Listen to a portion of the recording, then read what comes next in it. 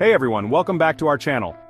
Today, we're exploring a topic that has fascinated many. The 10,000 Hours Rule. Popularized by Malcolm Gladwell in his book Outliers, this rule suggests that it takes 10,000 hours of practice to become world-class at anything. But is it really that simple? Let's find out.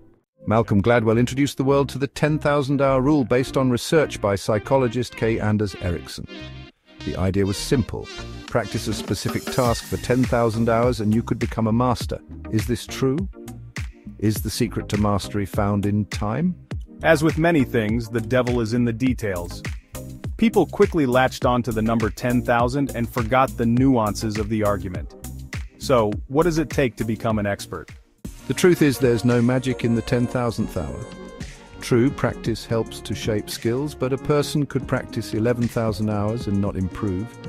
The popular statement, practice makes perfect, should be. Practice makes permanent. Be that good or bad. Logging hours can help, but how you spend those hours of practice is the issue. Enter the concept of deliberate practice. Author James Clear and other experts have expanded on Gladwell's rule. Deliberate practice is focused, structured, and requires feedback. It's not just about repetition, but about improving specific skills. In other words, the wrong type of practice does not improve performance. Kathy Sierra, a programmer and author, explains deliberate practice as working on a skill that takes 1 to 3 sessions to master. If it takes longer, you're tackling something too complex. Think of it like building blocks. You master one small skill, then move on to the next. This method applies to nearly any field, from sports to music to business. Let's take weightlifting as an example. You start by mastering the grip, then the basic movement, and gradually build up to the full lift. Each session focuses on a specific skill, building on the last. Notice how each skill builds upon the previous one. This is why fundamentals are so important. Get them right, and they support everything else you do. Experts who embrace deliberate practice often ask themselves 3 key questions. First, do I understand the fundamentals? Second, am I working on the next step?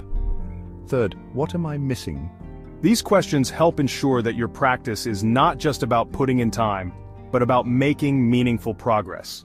So while the 10,000-hour rule is a great reminder of the dedication needed to master a skill, it's not just about the hours. It's about deliberate, focused practice. Remember, expertise is a journey, not a destination. How about you? What new skill do you want to master? More than practice will be required. You need to create a plan of deliberate practice now. A sample of such a plan should include: first, what's the goal? Second, what are the fundamental steps I need to take? Third, am I able to achieve this goal? Fourth, am I practicing the correct next step? Fifth, what am I missing? Sixth, who or what will I trust for feedback on my progress? Seventh, how much time will I commit to this goal? That skill you want to master awaits. Be deliberate in what you do when pursuing and achieving that goal. What do you want to achieve? You can be successful if you follow an effective plan. Thanks for watching. If you found this video helpful, give it a thumbs up and subscribe for more insights. Until next time, keep practicing deliberately.